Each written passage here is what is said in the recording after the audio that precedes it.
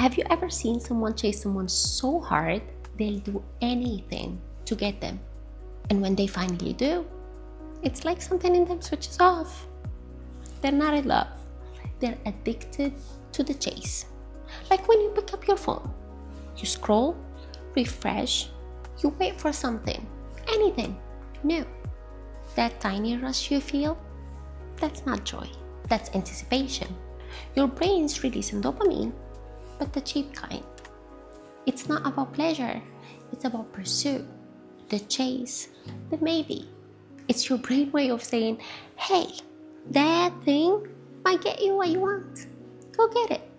Neuroscientists call it dopamine feedback loop, a cycle of almosts. Every pin, every scroll, every just one more teaches your brain to chase the next hit. And when it gets hit, the chemical fades.